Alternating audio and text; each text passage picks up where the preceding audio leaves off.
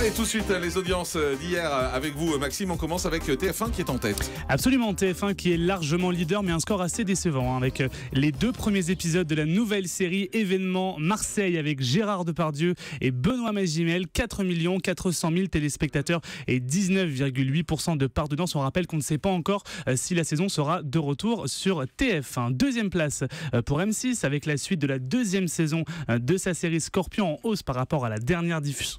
2 700 000 fidèles au rendez-vous et 12,2% de part d'audience. 3e place pour France 2 avec un nouveau numéro d'Envoyé spécial, le magazine de Guylaine Chenu et François Joly. 2 500 000 téléspectateurs et 11% de part d'audience, un score au-dessus de la moyenne du magazine. Et puis au pied du podium, c'est France 3 avec le film Pour elle avec Vincent Lindon et Diane Kruger et un petit score, 1 900 000 téléspectateurs au rendez-vous et 8,2% du public. Du côté des audiences de la TNT, eh bien aucune chaîne dépasse le million, c'est TMC qui est en tête avec le film Ghost, le film culte Ghost avec Patrick Swayze et Demi Moore, 916 000 téléspectateurs et 4,4% de part d'audience. Et puis c'est puis également le retour de Super Kids sur W9 après l'échec d'M6. Et bien ça ne marche pas non plus sur W9, seulement 589 000 téléspectateurs au rendez-vous et 2,8% du public. Et puis en deuxième partie de soirée, eh bien France 2 proposait une rediffusion de complément d'enquête qui était consacré au bilan de François Hollande. 1 100 000 téléspectateurs au rendez-vous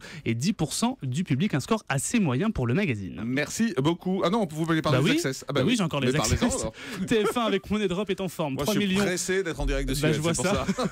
3 400 000 téléspectateurs au rendez-vous de Money Drop. Du côté de France 2 avec N'oubliez pas les paroles, on est stable à 2 700 000 téléspectateurs. D8 avec Touche pas à mon poste, petit coup de mou pour Cyril Hanouna à 1 200 000 téléspectateurs. Du côté de France 5 avec C'est à vous, on est à 820 000 fidèles. Et puis Canal Plus avec le Grand Journal est à 567 000 téléspectateurs. Et puis il y avait également l'audience du 20h. Vous savez qu'hier, Didier Deschamps dévoilait la liste des 23 joueurs français sélectionnés pour l'Euro 2016. Et les audiences sont très bonnes. 6 300 000 téléspectateurs au rendez-vous du 20h avec un pic à plus de 7 300 000 téléspectateurs. Du côté de France 2, on est à 4 400 000. Merci beaucoup Maxime Rioux.